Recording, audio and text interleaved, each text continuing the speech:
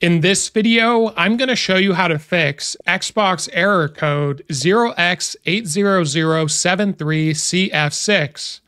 Now, this error occurs after downloading an update and restarting your Xbox.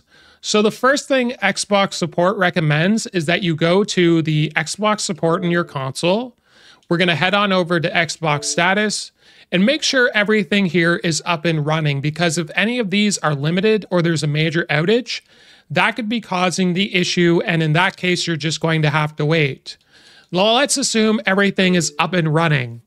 The first thing Xbox support recommends is actually just restarting your console.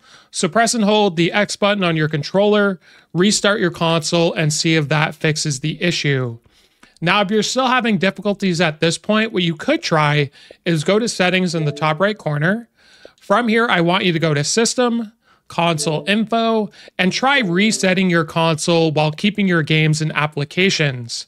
If this doesn't work, you could also try resetting and removing everything, but I'm sure most people don't want to do that.